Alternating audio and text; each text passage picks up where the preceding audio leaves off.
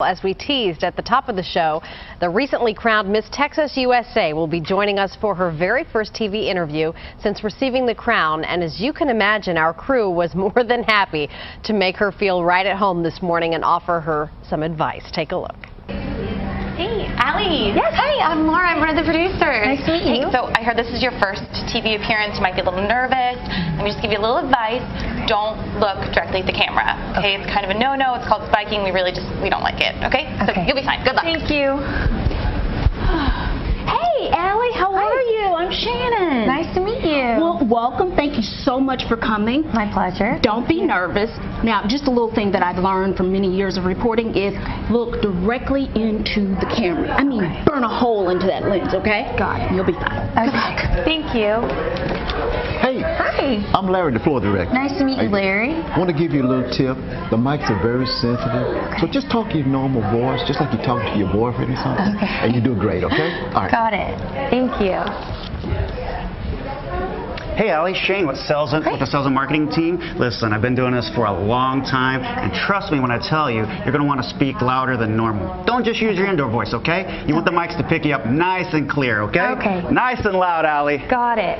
Allie, hi, I'm Carrie. Hi. Nice to see you. Look, Nice to see I you. know you've kind of been getting it from everyone. So sorry about that. You're going to do fine. Just ignore it all. You'll do great. Okay. Okay. Thank you. Yeah, you know what, though? One thing, if you don't mind. Keep your hands in your lap. It just makes you seem more relaxed, kind of more in control. Okay. Do that. You'll be Got great. it. Okay, good luck. Thank you.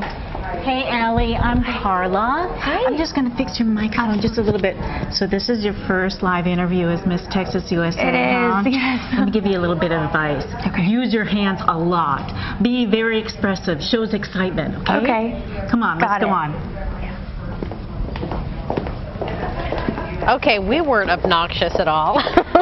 Please say good morning to Miss Texas USA, Allie Nugent, and congratulations! Thank you. Thank you.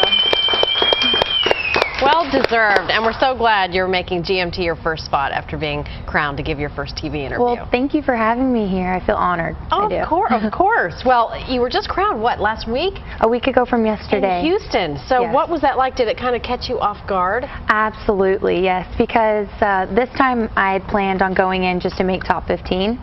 So coming in and winning was a blessing, actually. We're watching the video right now, so what was going through your mind as they're going fourth runner-up, third runner-up, and you're still there, and it gets down to the wire? What were you thinking? I was in a completely different world. At that point, I'm just repeating, oh my gosh, oh my gosh. I wasn't expecting it at all. I was so happy. I was speechless. I had no words. Yeah, look at you. You look speechless. I know. Beautiful, though, and there's the crown. And you say, here's the crown this morning. There's a story behind this? Well, actually, yes, I watched a TV show a couple years ago about some lottery winners, and one woman wrote down $11,900,000 on a piece of paper, and she slept on that piece of paper every night. And so when I got to the hotel with my mom, I wrote on a piece of a little sticky note, Miss Texas USA 2013. Is this the actual note? Yes, and I slept on it all weekend. Oh, wow. And so it came true. Yes. I'm going to hold it up because I don't think we can see it. Can we get a shot of it, guys?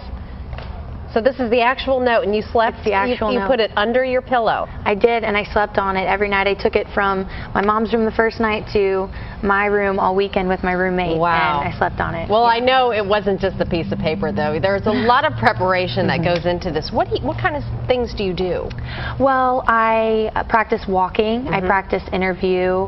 I have to diet, eat right, of course. Of course, yeah. And, 'Cause are you still doing the bathing suit and all that stuff? Do they still do that? We do, I'm yes. so out of touch with the pageants. Okay, so yeah, obviously diet and exercise, very important. Yes, What absolutely. else?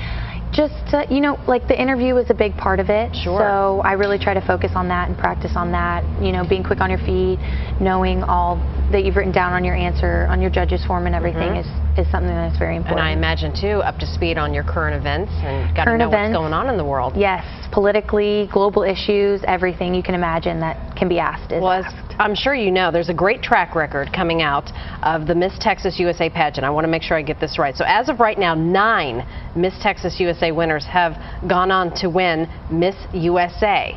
So did I read correctly that you are the first to actually come from Dallas? In a while, I believe it's been, the Crown has not been back in Dallas in a while. I've heard it's been 20 years. A little over 20 years, So yeah. what's that like? It's something I didn't know winning. I didn't know that I had brought the Crown back to Dallas after so long.